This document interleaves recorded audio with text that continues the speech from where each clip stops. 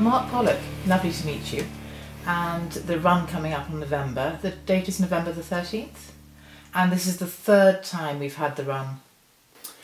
Well, I'm getting more and more involved as things evolve, because 3 years ago I fell out of a second-story window and broke my back, and I spent the next 18 months in hospital. So the first Run in the Dark was set up by friends of mine in the Mark Pollock Trust, who came up with the idea to try and raise money so that I could get out of hospital and adapt my house and try and get back into some kind of normal living. So year one was 2011, and we did it in 4 cities in Ireland: Belfast, Dublin, Cork and Galway.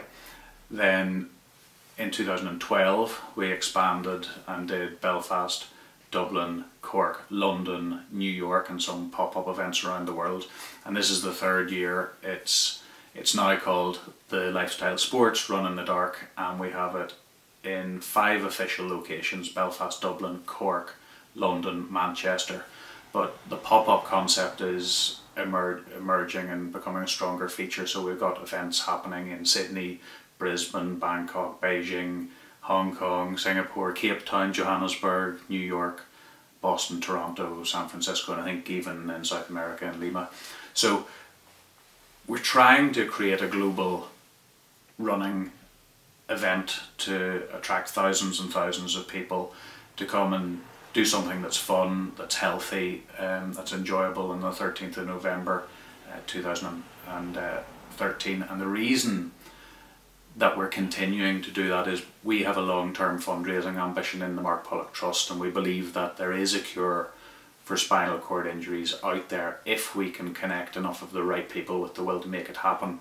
And it's our mission to find those people from around the world, to connect them and to bring what's on the fringes into the mainstream. So the big agenda for us is to help connect people and find a cure for spinal cord injury. And the people who come out and run in cities all around the world and have a great time themselves will hopefully in the long term be part of funding that ambition to find a cure.